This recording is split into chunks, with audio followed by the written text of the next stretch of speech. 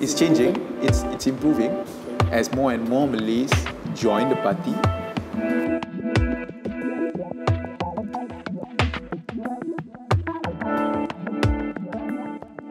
So when I say urban, this one, it's people who are, I suppose, more exposed, more educated, come from urban centres. I think the acceptance or the fact that a Malay person joins the DAP is not something that is so out there that it becomes a curiosity, that it becomes something like, why did you do it? Okay. It's become like it's more acceptable. More acceptable, yeah. Like, for example, people who live in a Pakatan state, like Selangor, right? You know, they could see that actually, yeah, the DAP is part of the government.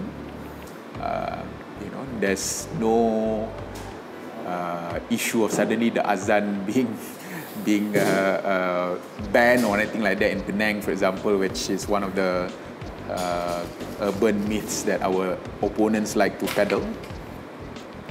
So they are more, I suppose, younger people are more accepting of that. But of course, there's always issues.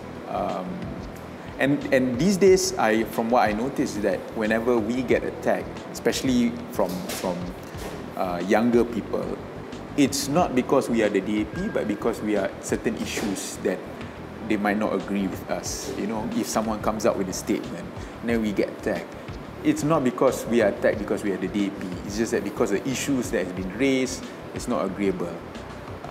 That's from my observation, at least. But of course, there's still issues with the acceptance generally amongst Malays in the urban area, in the rural areas, maybe places which are, you know, more detached from a DAP seat or a government, and maybe it's less accepting.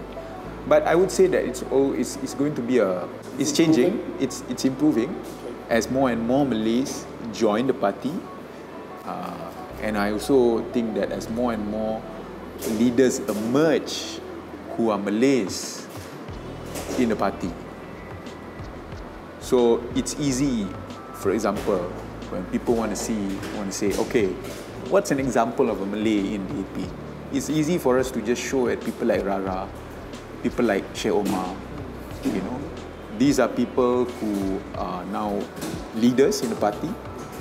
They are Malay, and you know they represent a certain type of Malay, right? And I think it's also important for us to know that, you know, when you talk about Malay society, it's such a diverse group of people. It's difficult. We shouldn't actually get into this trap of thinking that Malays is a big polity of.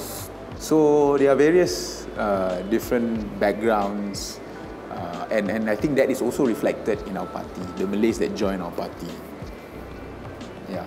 So I think that the fact that they have leaders such as your Raras, your Sheikh Omars, you know, Dusun Tua Edri, you know, and other leaders who have emerged from the DAP, I think that helps a lot in terms of changing the mindset of or changing the perception of the party amongst Malays.